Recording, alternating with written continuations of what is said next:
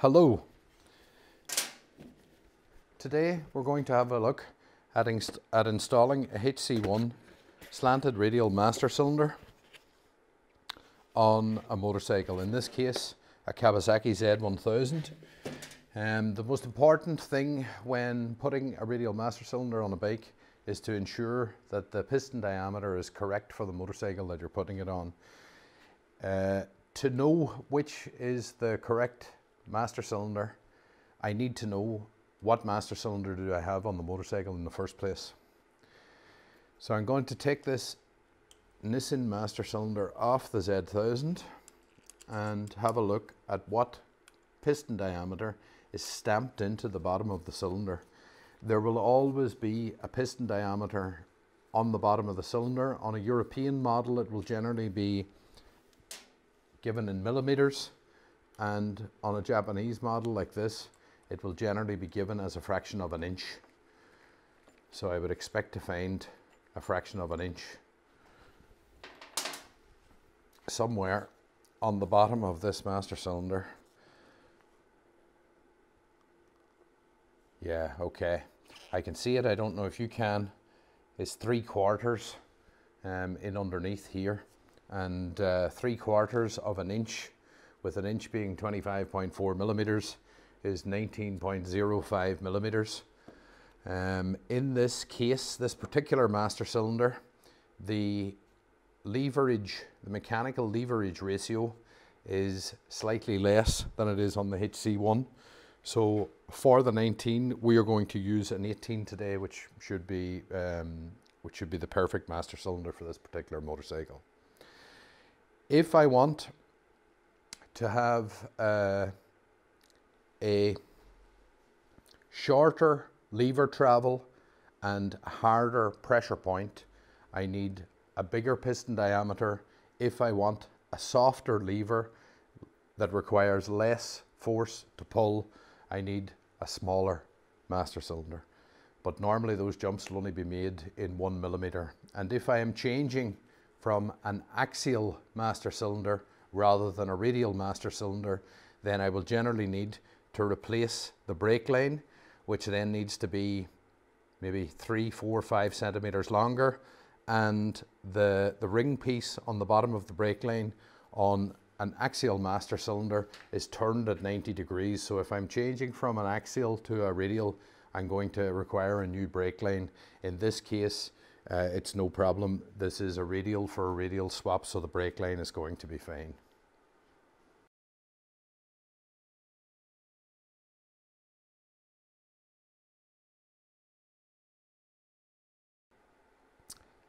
One other difference between a Japanese master cylinder and a European version is the banjo bolt, which is used. The Japanese standard for an M10 thread is M10 times 1.25, and the European standard that we would use with our HC1 is M10 by 1, but the banjo bolt is delivered with the HC1, so we don't have to use the one that's on the motorcycle here.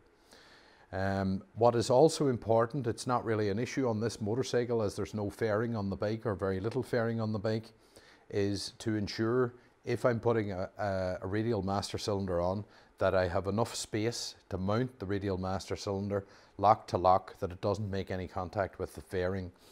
The HC1 is an extremely compact master cylinder, and as a result you're very unlikely to have a problem with space if you're using a HC1, but it's always one of the first things that you check before you go and put it on the motorcycle.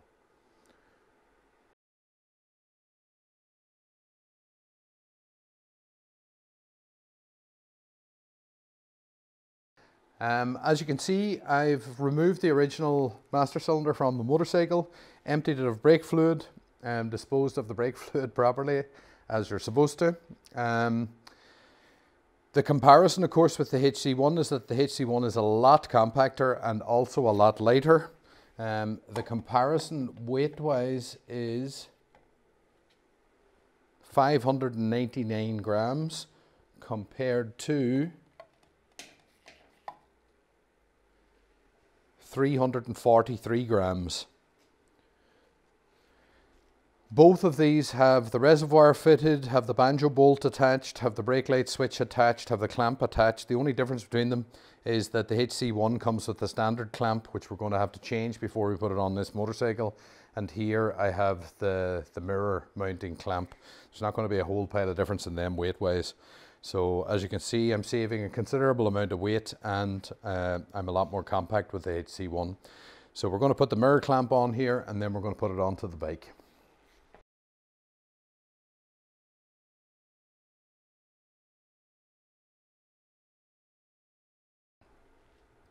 Okay, so we've changed the standard clamp for the mirror mount clamp. Very simple. Drive the drift through the little pin, change the clamp, drive the drift back, drive the pin back in. So now we're ready to put our master cylinder onto the motorcycle. As you can see, this is a hinged clamp, so it's very simple. Put the master roughly into position. It doesn't have to be exactly where it's going. Roughly into position. Take the clamp securing bolt.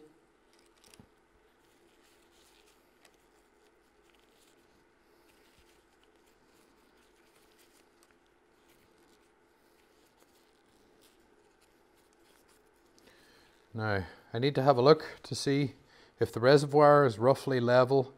I'm also looking to see what angle the mirror is coming off, although there's a certain amount of adjustability on the mirror anyway. The main thing that interests me is, can I get past the throttle without making contact? In this case, I would declare that as a yes, because I'm on the rubber here when I'm in contact, but I can also come very slightly further out so that I'm definitely not making contact, and so that the ball is here in the area of the end of the grip. The next thing that interests me is the angle of the lever, which I'm going to try and set it around the same angle as I have at the far side. These are little fine adjustments that I can make at the very end after everything's on, but I just want it roughly in the position that I would like to have it afterwards. In that position, I'm happy enough with it for the time being to fill and bleed the master cylinder. I just need to make sure that I'm not nipping anything. Okay, so I just clamp that into place. Now the clamp screw here does not need to be particularly tight. It's always advantageous. There is an inbuilt breakage point on the lever should the motorcycle fall over, but naturally it's always advantageous if the bike falls over, if the master cylinder has a little bit of give in it. The next thing that we're going to do is attach the brake line. So I have my banjo bolt with the new gasket washer, which I then fit through the ring piece with the second gasket washer on top. I then bring the line to the fitting, to the connection.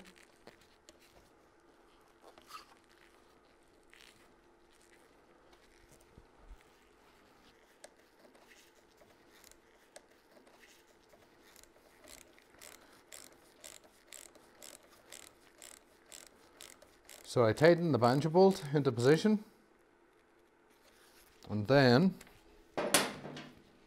with the torque wrench set to 15 Newton meters,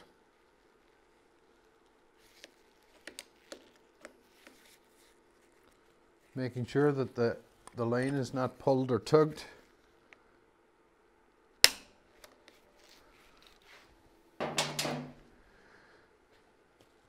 And now my master cylinder is ready for filling and bleeding.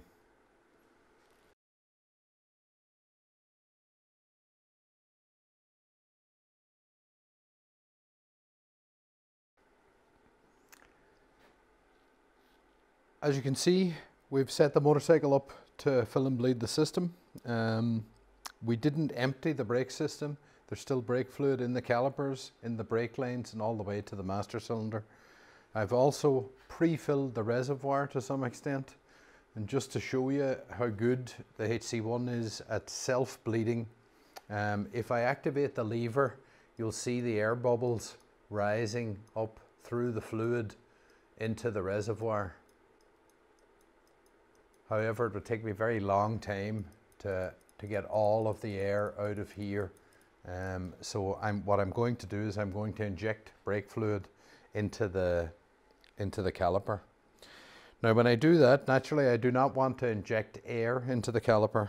So I have prepared a syringe with a hose full with brake fluid. I'm going to set the syringe onto the bleed nipple at the caliper.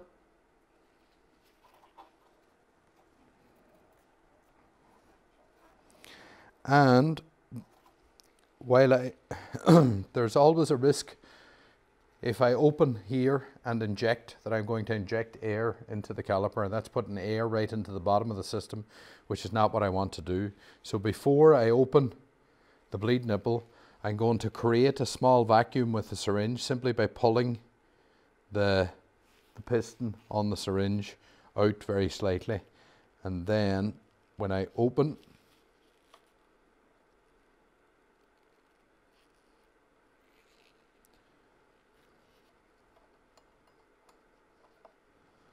the bleed nipple,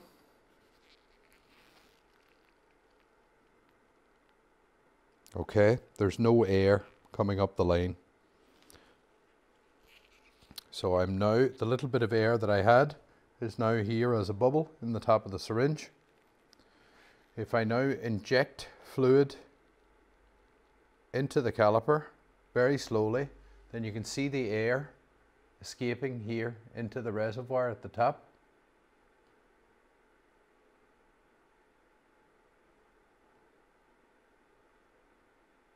And when the air has made its way through the system, the level should start to rise,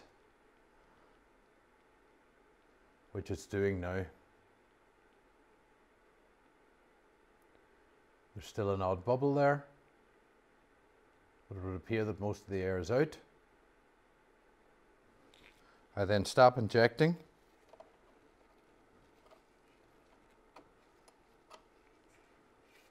Retighten the bleed valve. Remove the syringe.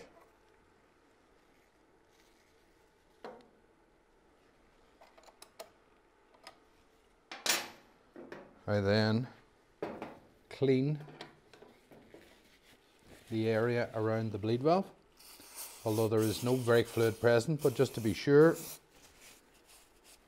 always better to be sure with brake fluid, because brake fluid is a very good paint stripper. Ensure that that area is clean. I'm not going to put the dust guard on yet until I'm 100% sure that this is now properly sealed. If I now activate the brake, I have a pressure point. However, I also have a second bleed valve here at the top on the brake reservoir. I'm going to drop the ramp down slightly, and then I'm going to show you how to do the final bleed up here at the top.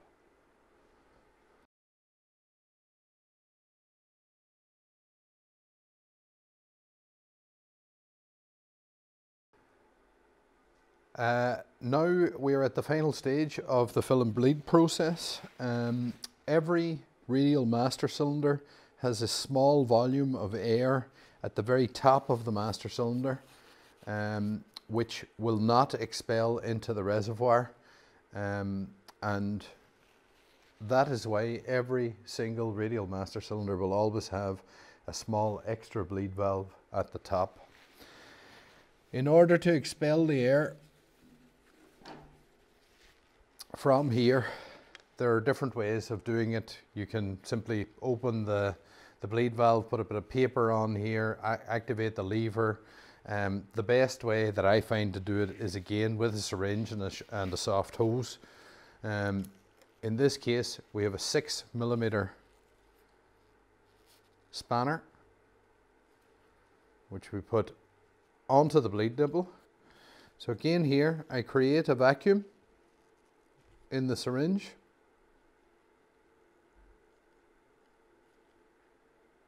so that the air travels up.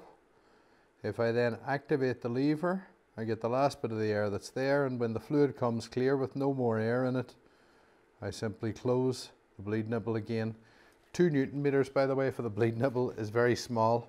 And then a good trick when you go to take this off, rather than spraying yourself and the whole workshop with brake fluid, is again create a vacuum within the syringe by pulling on it, so that when you lift this off, that the fluid goes into the syringe and not all over the place. Have a look afterwards to see if there is any fluid left anywhere. I should now have a very hard pressure point, which I do. I can see that there is no fluid escaping from the nipple.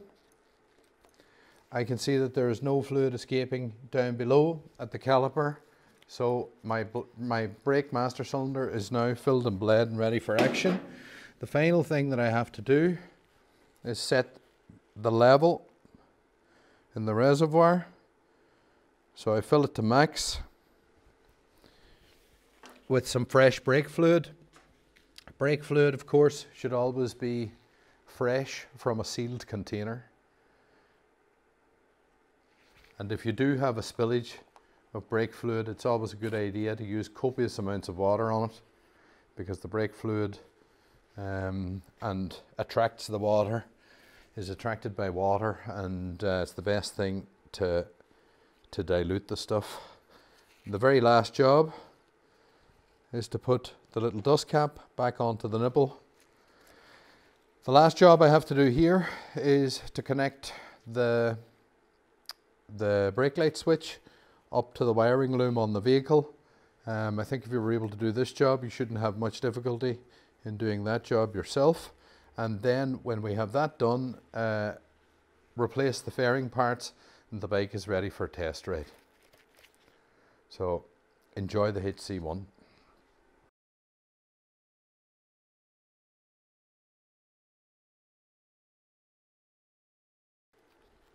So as you can see, we've completed the assembly of the Z1000. Just to show you, there is also an option of a shorter lever for the HC1, which is more for 2-finger operation, possibly 3-finger operation. The standard lever is for 4-finger operation. That's available as an optional extra. We also have a smaller reservoir and a small reservoir which can be connected directly down below. Those options you can find in our catalogue. Very important before we do our final test ride is to ensure that the lever is in the correct position for yourself. Also important to check that the brake light is operational. And after that, the position of the lever in terms of where you want it yourself.